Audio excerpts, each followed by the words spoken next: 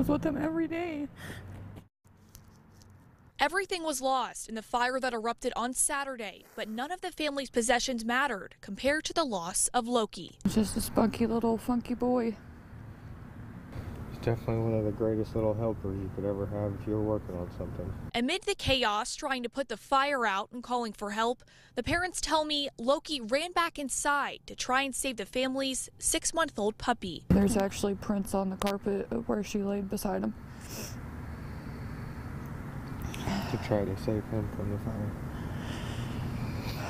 They basically tried to save each other. Loki was Wilson's first baby and says she remembers the last thing they did before the fire. I played with chickens and he raked leaves. It's one of the last things he didn't even, he was just barely learning how to talk. The 23-month-old had 8 other brothers and sisters, some who witnessed the painful night. They're taking it too hard right now. They're blaming themselves for a lot of it. They haven't been in school or any of that. They can't even go. His little sister, she's not even a year old yet. She doesn't even sleep through the night anymore. She wakes up having night terrors and screaming and crying for her brother.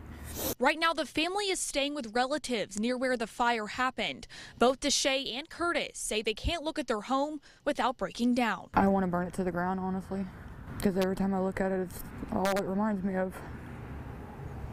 The inside is completely gone. The outside structure is, I mean, it stands. That's about it.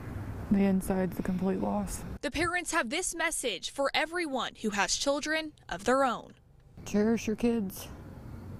You never know when they'll be gone. Never take it for granted.